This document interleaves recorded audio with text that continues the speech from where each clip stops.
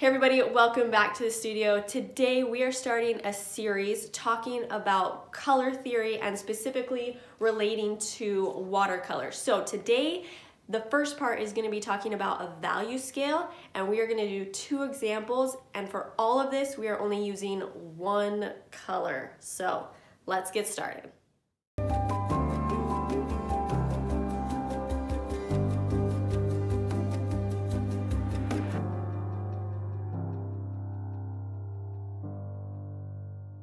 Okay, for materials today, I'm using an 8x10 sheet of watercolor paper. I always have these two brushes on hand, my 3/4 inch flat brush, and then my round brush 14 inch. Again, I use bigger size brushes just because it helps me not get too detailed. You do not have to use this size, you can use any size you want. And then Winsor & Newton watercolor palette that I will link below. I've had this for like almost 4 or 5 years, so it's lasted me a long time. There is one color that I always add to my palette, and it's actually the color I'm going to use today. I put it in the little spot that's supposed to be for your water, and that is, I put ultramarine blue in this spot. It doesn't come with this palette, and so I just have a tube of it that I've always added to right there, and that's what we're going to use today. But for today, you can use any color you want, but we're only going to use one color.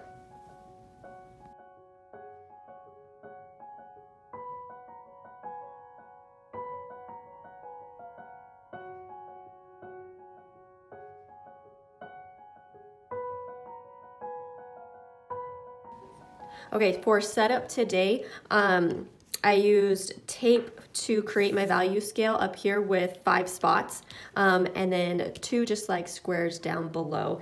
The reason I tape is just to get the clean lines. It's definitely not something you have to do. It's just, again, it's more of like a preference thing so that it's nice and clean when you take the tape off.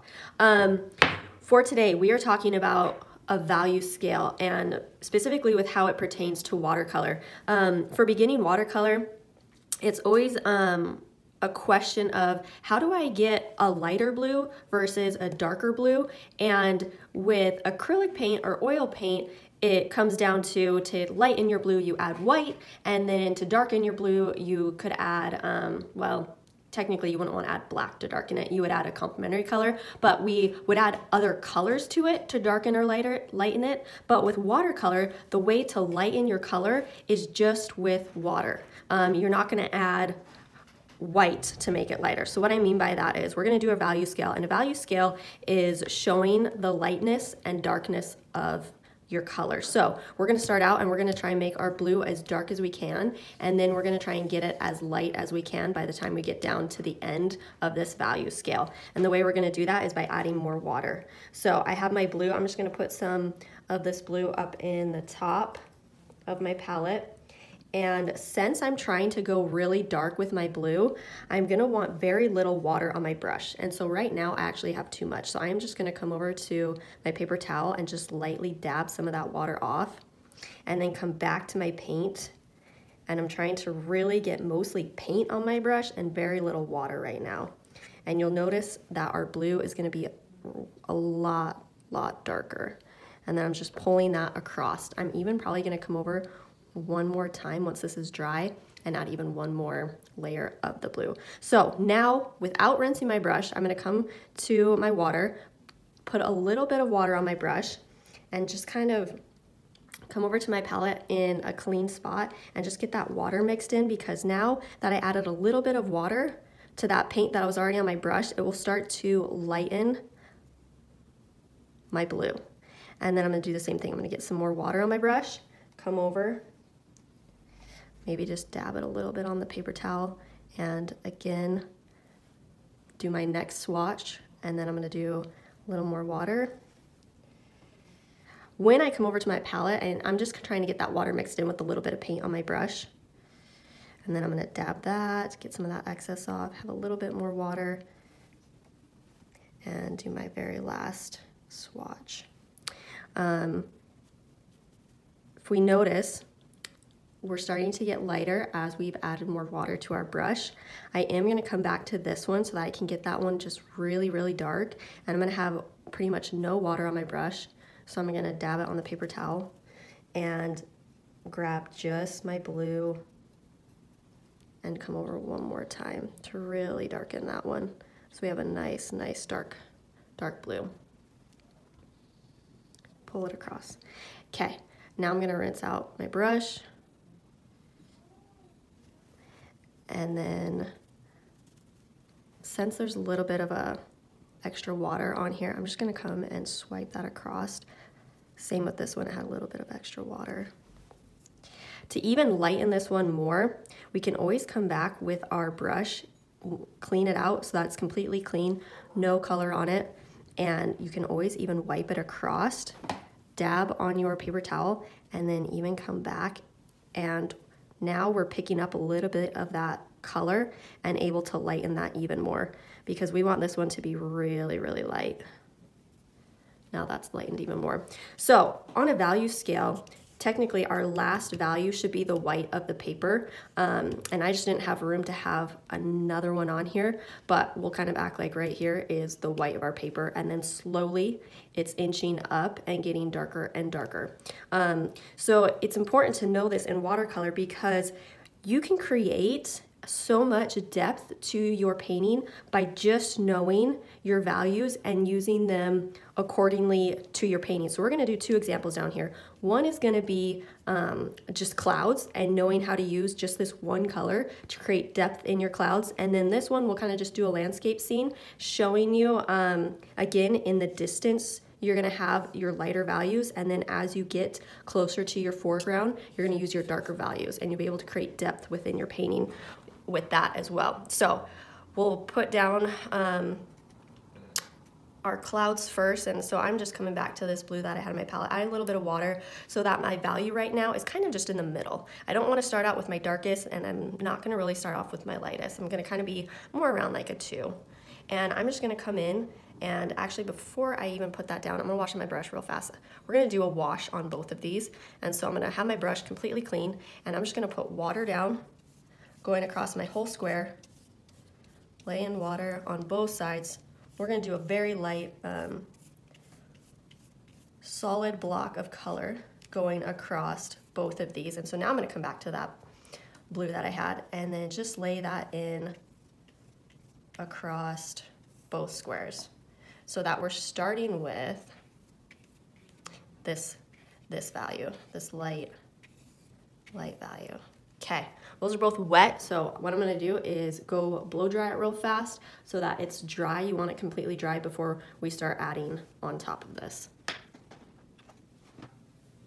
Okay, now that this is dry, I'm gonna come in again with a 2, 3 value. I like numbering them, 1 being my lightest, or 1 being technically white, 2, 3, 4, 5, 6. So I'm gonna come get a little bit of blue on my brush, and I'm just gonna lay in some fun cloud shapes. I love doing clouds with the flat brush just because I keep them loose, and so having this big of a brush helps me stay loose. As I technically get lower to the ground, my horizon line, my clouds get kind of thinner and smaller, and then up in the top we're acting like they're closer to us, and so they're a lot bigger.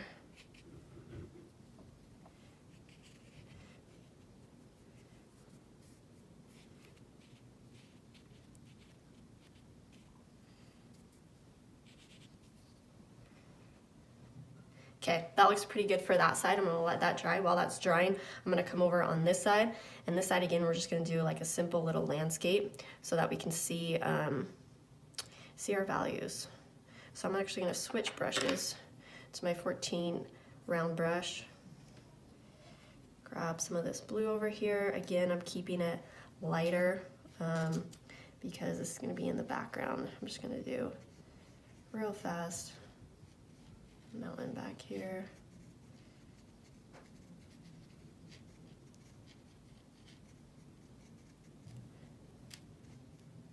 If you start getting little pools on your paper of water, just always come and just dab your brush on your paper towel, and that'll help get off that excess water if you kind of have a little bit too much and you're trying to be detailed. Then in the foreground, I'm gonna get more blue on my brush, I'm just gonna come in, put a little tree line down here.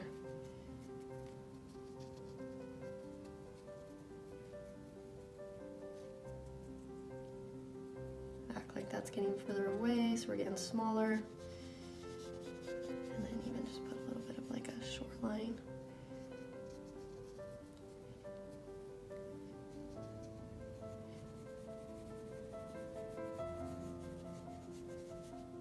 Okay, come in and put maybe a little bit of clouds up here.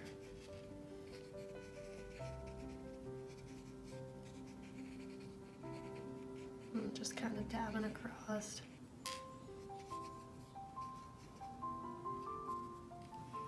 Rinse out my brush, add a little bit of water in there to soften those edges.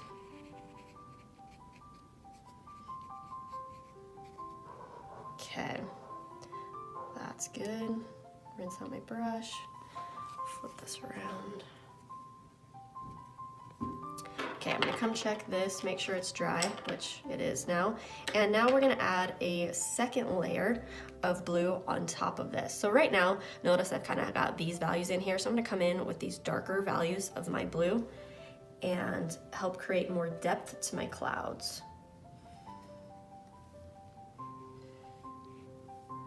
So I'm coming on top of this and just putting that darker value in there. I'm gonna get a little bit more. Put some into here.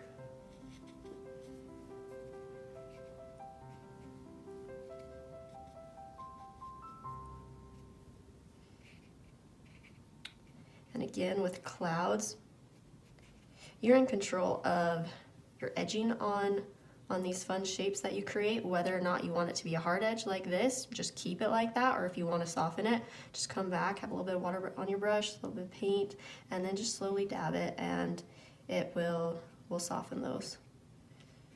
So it's totally up to you. But you always want to have a mix of everything. You want to have some hard, some soft edges, and it helps it look more realistic. Okay, gonna leave that one alone. And it's kind of this fun process of going back and forth between these two and building up your layers, which is a huge part of any painting that you're gonna do, whether it's watercolor, acrylic, oil. It's always this process of building up and having multiple layers. And so, like I said, in between, if it's not drying fast enough, just use a blow dryer real fast and blow dry it so that you can keep going.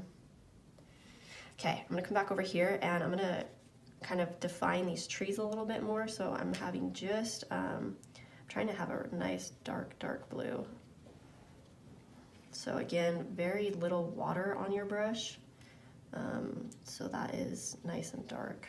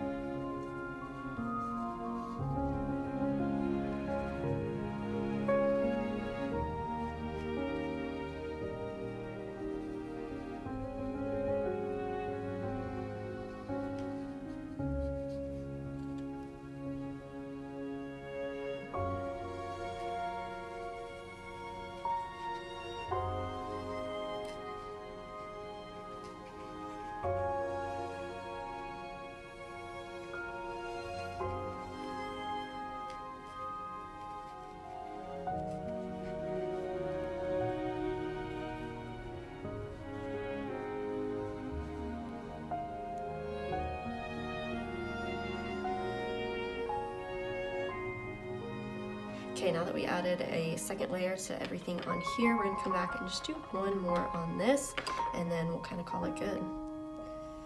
Actually, I'm gonna have very little water on my brush again because I want to kind of come back and have a little bit darker in here in some spots still.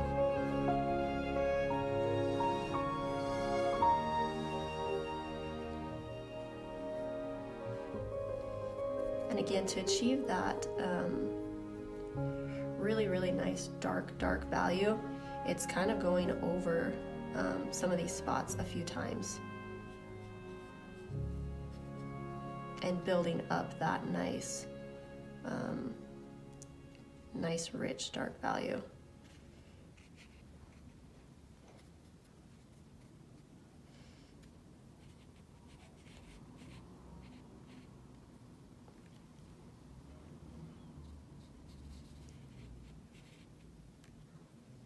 Okay, that one's good. I'm going to come back and just do one more pass on this one, same thing, adding this very final dark value, and then we'll take the tape off and look at both of them. I'm going to blow dry this for a second just so it's dry. Okay, come back, add some more darks in here.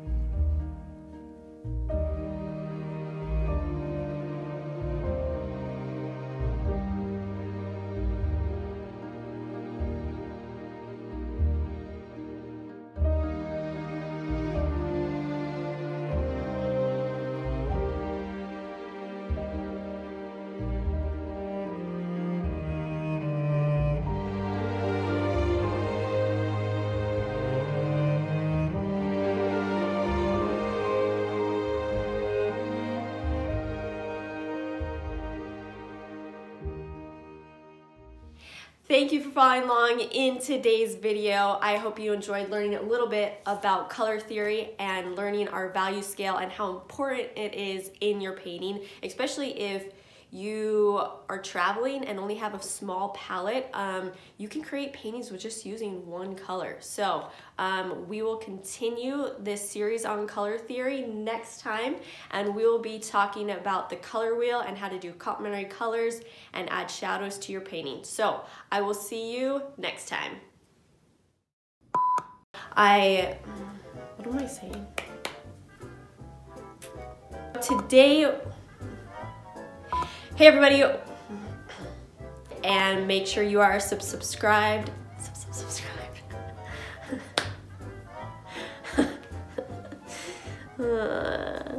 And subscribe.